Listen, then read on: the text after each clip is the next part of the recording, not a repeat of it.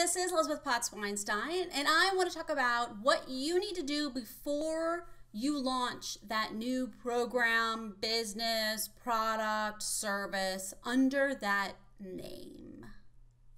When you come up with a new name for a product or service, you need to figure out what the risks are in using that name. And one of the big risks, the biggest risk, is that someone else already has dibs, that they already have a trademark on that, or are currently in the process of filing a trademark on that. They could have a trademark under state law, which is a common law trademark, and it's harder to figure that out. They could also have a trademark in the United States Patent and Trademark Office.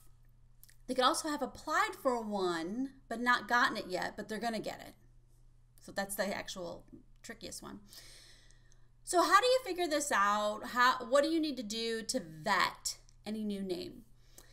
So I had someone come in a couple months ago who I realized when they were trying to figure out if a name was good, had just had their virtual assistant do a search. I don't know what the virtual assistant did. Maybe they searched on Google, which actually, please search on Google. Okay. One of the big things is to just Google the name, because a lot of times people haven't done that by the time they get to me, and it would be obvious that someone else already has dibs on it.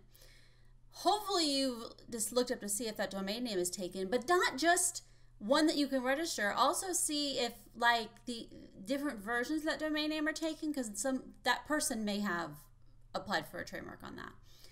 And then of course, look at the United States Patent and Trademark Office's trademark database, which you can go to uspto.gov. But here's the thing.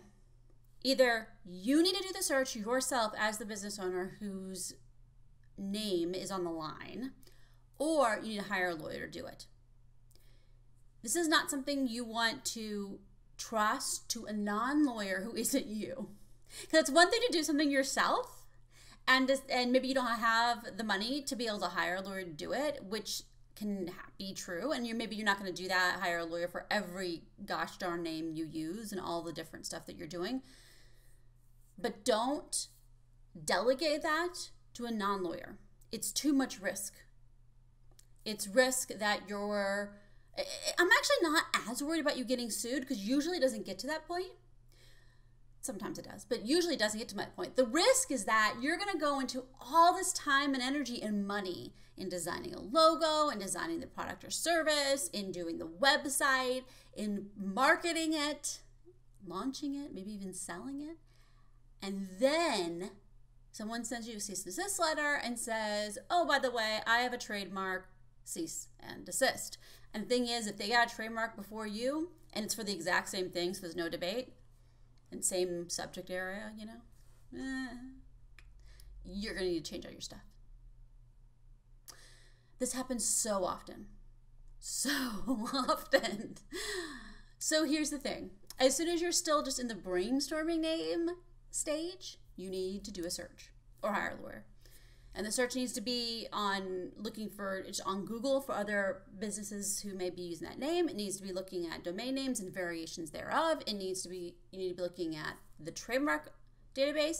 And then as a lawyer, I would look at a bunch of other places too, but that will cover most of what might come up. And you need to do pretty deep searches. So I'm not talking about just Googling it, looking at page 1. I'm talking about looking at page, 10, 20, like we're way out there.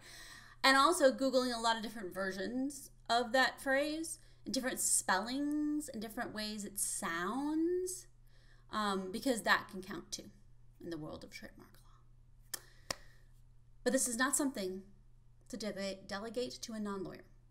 If you're doing a search on a name, either you hire a lawyer or you do it yourself. Again, this is Elizabeth Potts Weinstein. If you'd like to learn anything more about trademark law or anything else about small business law, you can go to elizabethpw.com. Thanks a lot.